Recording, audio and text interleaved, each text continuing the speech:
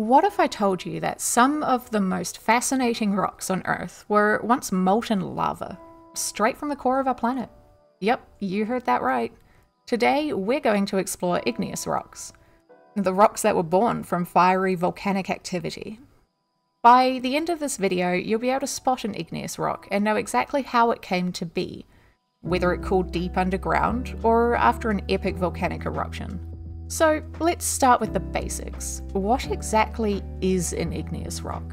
Well, first of all, the word igneous comes from the Latin word for fire. And it's a perfect fit because these rocks form from molten material. Igneous rocks are created when magma, that's the molten rock inside the Earth, or lava, magma that's reached the surface, cools and solidifies. And there are two main types of igneous rocks, depending on where they form. You have intrusive, or plutonic, rocks that cool slowly beneath the Earth's surface, and extrusive, or volcanic rocks that cool quickly above the Earth's surface after a volcanic eruption.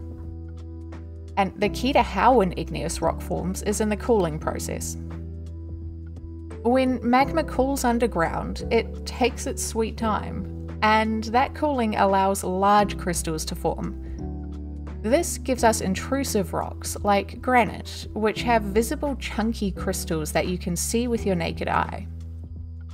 On the other hand, if magma erupts to the surface as lava, it cools super fast, so fast that crystals barely have time to grow, and this gives us extrusive rocks like basalt, which tend to have much finer grains, and they may even be glassy, like obsidian.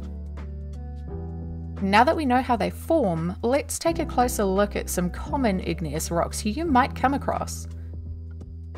First is granite. This is a classic intrusive rock with large crystals of minerals like quartz, feldspar, and micas. You've probably seen it in buildings or countertops because it's super durable and has that beautiful speckled look. Then there is basalt, a volcanic rock that forms from lava flows. It's usually dark and fine-grained and makes up the ocean floor and many volcanic islands like Hawaii. Then there is obsidian. This is one of the coolest igneous rocks. It's volcanic glass. Formed from lava that cools so quickly, crystals don't even have a chance to form, giving it that smooth, glassy texture. And finally, pumice. Have you ever seen a rock that floats on water? It's probably pumice. It forms from frothy lava that traps the air bubbles inside, and it's so light it can float. So here are a few hotspots you might be able to find some of these igneous rocks at. Hawaii is a prime example of volcanic activity, creating extrusive igneous rocks like basalt. Iceland is another volcanic wonderland with a lot of basalt and obsidian.